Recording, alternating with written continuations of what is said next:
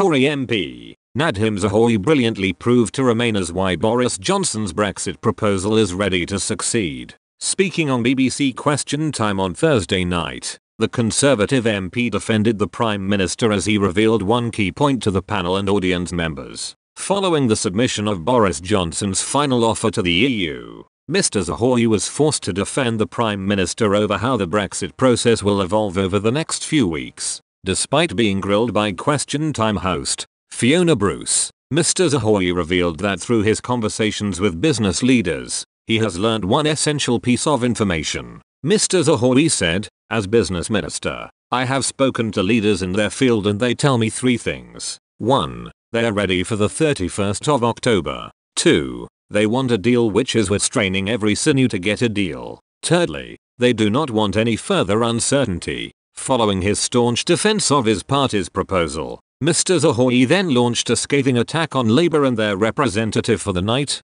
MP Sarah Jones. During their party conference, Labour a Brexit policy stating that they would remain neutral over Brexit. After the recent vote, the party now states that while remaining neutral, if the party wins the next general election it would negotiate a deal within the first 3 months while also holding a second referendum in 6. Referencing that apparent confusion over their Brexit policy, Mr. Zahawi attacked Ms. Jones as he stated that the party was all over the place on the matter, strengthening his attack on Labour policy. During the show, the audience roared with laughter as Ms. Jones tried to explain the party's position. Moreover, Ms. Jones admitted that the policy is not easy to explain to the public. Although she insisted that policy is not a soundbite, the audience continued to ridicule the Labour MP despite her attempts to try and clarify the opposition's Brexit stance. She said on the programme, "Labour's position is not a soundbite. It is not easy to explain. It has its difficulties. Let me try to explain it."